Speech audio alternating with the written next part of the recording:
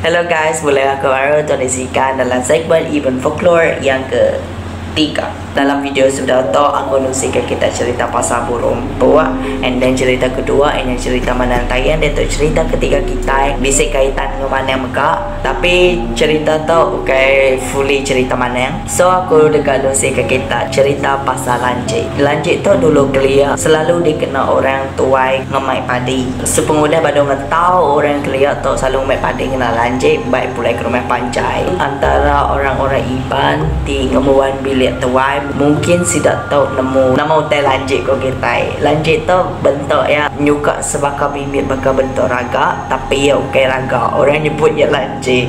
Lanji dengan raga adalah benda yang berbeza. So dia tahu aku dekat nusikan kita cerita Lanji tu begini.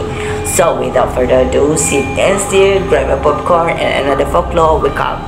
Bye. Okay, cerita tu berpun risiko Indo tik nyaga bilik tuai. Dalam bilik tuainya tadi ia bisa nyimpan retak ngau barang-barang orang-orang kelia, ianya baka benda, baka guci, ngau tajau, dan salah sikit benda tuai tik disimpan ianya Lanji. Jadi tinita ke cerita itu tu ianya serat ke 100 tinggi bulan Lanji. Bermaksud itu tu adalah keturunan orang ke 100 tinggi bulan Lanji tu tadi. Munyi ko jako nyu tuai me Lanji tu tadi nyu lama udah dia badunya. Jadi jahit pelanjiknya pun selalu tinggi ke orang bila dia me orang adu ke lanjiknya baru tiap kali ia jahit ia diadu, tiap kali ia jahit ia diadu.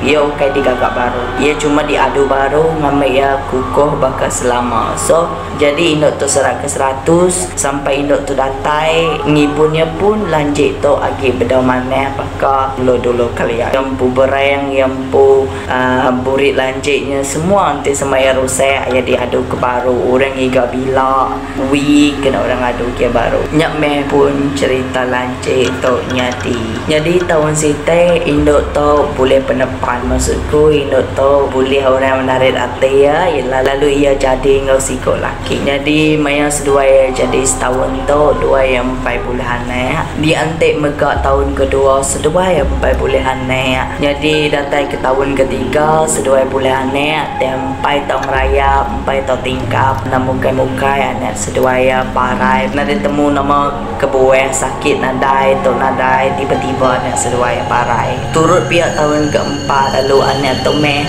anak penuh di sedua ya 4 bulan anak. Lalu berpunarinya sedua melaki bini beraum dekat ngambil beliau dekat medak nama tengah sedua berkata nanti niti hari utai disebut mana tu bisik ke buah induk tu nak boleh beranak. Yang pertama induk tu sikit udah bisik orang ngempu sebedau ia kahwin. Lalu kedua induk tu nak boleh beranak ketika utainya ngai medak ia beranak dengan orang bukai. Niti ke cerita ditusi mana dia main sedua nemu yang sedua punas ketika bungsu Lanji. Tiap kali anak sedua nak nyadi mayanya main Lanji lunjak anak sedua Lanji tu nak puas hati dengan guys sedua.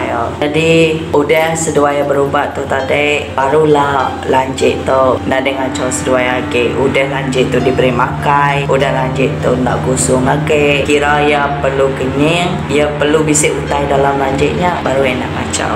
Begini utai tu tau jadi bisa 2 kebuat Lanji tau ngantu diri ke 1. Lanji tu udah di ibu lama ke induk tu tadi. Ia adalah keturunan ke 100 ngiribun Lanji. Jadi Lanjinya kira udah lama. Bayangkan deh hari moyang-moyang induk tu tadi orang sikit dia ngagak Lanji tu. Mungkin semangat dia tu dibaik ngagai zaman induk tu. Siti megak kebuah Lanji tu ngantu diri Laban. Maya orang ngambil wi kena orang milak Lanji tu tadi burung ia cangka. Jadi burung tu burung ndak mana. Dalam English ya disebut orang bad omen. Jadi anti orang kelia baka burung dak bercampur, burung ketupung, ngau burung bukai. Itu semua utai tu salah pihak berbunyi bermaksud tanya ndak maneh diambil ataupun burung yang nak maneh me perkara ti ndak manehnya tinya me kebuang zamannya suba te semua bisa kersa lama atau ke barang-barang lama ke disimpan sidak yang ke barang dalam benda tajau guci Lanji sintung tanya kusung oleh ngantuk diri Laban